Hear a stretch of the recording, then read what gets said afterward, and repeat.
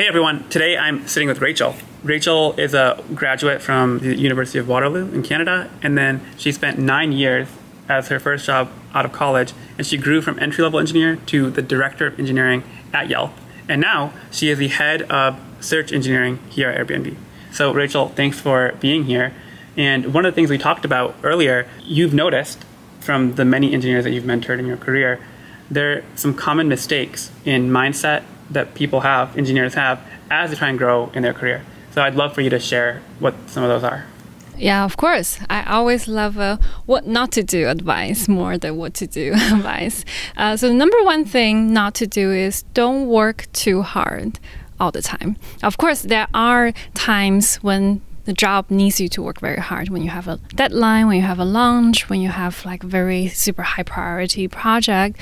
But keep in mind that in order to learn, to grow, and to level up, you actually need some time and energy to think, to reflect. And if you're using 120% of your energy all the time, you actually are not having that space, leaving that space for you to grow to the next level. So my rule is like the 20-80 rule.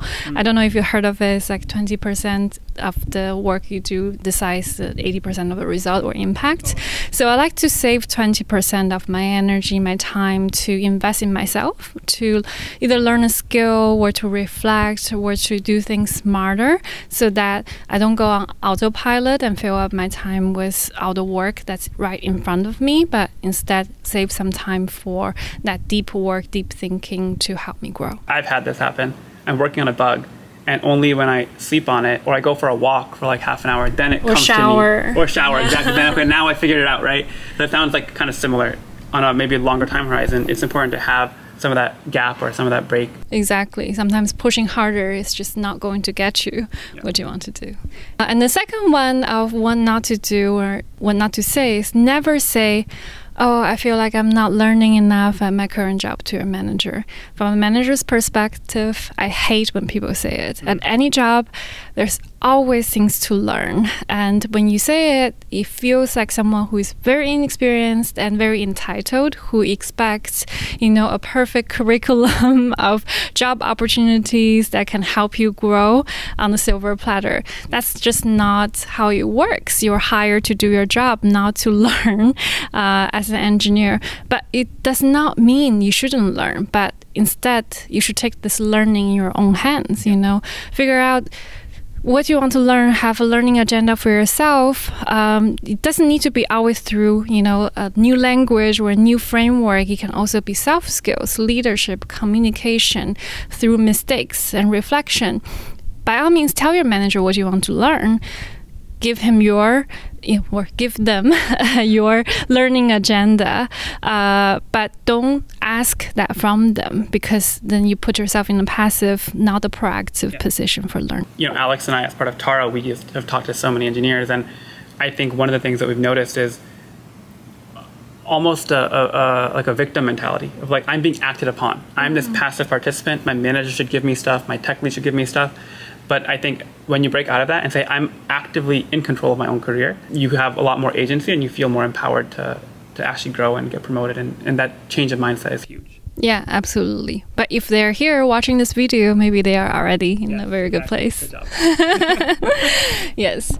So the third thing to avoid doing is to put too much focus on the score and not focusing on the game. What that means is focusing too much on the titles, on the levels, instead of what you're doing at work yourself. So this comes from a famous NFL coach. The scorecard will take care of itself. But I think in this setting, keep in mind that your job title or your level does not mean growth, does not equal to the growth that you're getting as a person, as an engineer, or as a leader.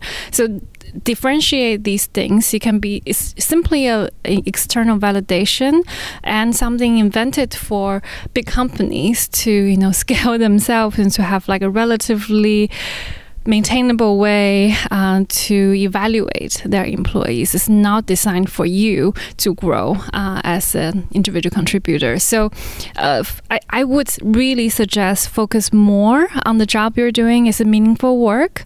Do you feel fulfilled from that work? If not, what can you do to change that fact? And put in the work, focus on the game, and believe that scorecard, if you're smart, should be able to take care of itself. Yeah, and I feel like many companies actually even make that somewhat explicit, where they say that promotions are trailing.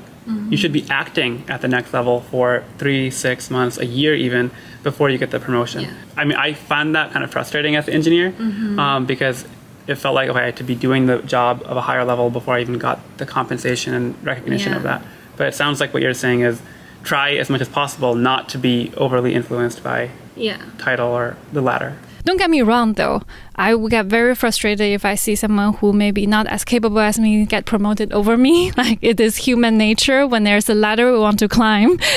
But that's also how we get so caught up, and we use our energy to be so frustrated in the levels, the promotion, over-analyzing every little details. Those energy is better used to do the work, to actually do the best work you can do.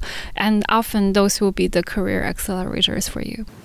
I'm curious, how do you communicate to your manager that climbing the ladder is important? And there's no shame in that, right? Like, people want to get promoted, they want to get paid more, and that's a natural thing for all of us to want. So how do you communicate that to your leadership team while also communicating that you're focused on the game and not the score? Like, is there a way that someone on your team can have that conversation and you still say, okay, that's like a very mature way of handling that? Yeah, I think so. By all means, don't be shy about saying your ambition. So at Yelp, how I got my dream job actually is I wrote down dream roles for me, that those either exist or didn't exist in the company. And I shared it with my mentor, I shared it with my manager. So these are not short-term things, not the next level I want to go to, but something I eventually want to have a chance. If there's opportunity, if you think I'm ready at that time, I would love to explore these directions. So they keep those in mind. So then when they see a similar problem that needs solving or that's relevant to them, they can hand it to me. Yeah, and they think of me. So I think that's a very mutually beneficial way to do this. Not to demand, hey, tell me how do I get to the next level, but to say, hey, like, these are something I want to do. If you see the work that's needed in this area, let me know, and I would love to have an opportunity to help in that case. And I think the way you phrased it there, it sounds like is you made it from the benefit of the company. It's not just, oh, I want to get promoted. It's like, hey, here's the work. And if it lines up with the benefit, the business impact of the company, then I'd love to have the opportunity to take over that. And it sounds like that's a very effective way to, get alignment and still have that opportunity for growth. I think people also say in negotiation and everything, think about what the other person, what the other party wants. In this case, it's you versus the company. And so what is in for them? You shouldn't ignore that part when you're trying to grow your career. Yeah.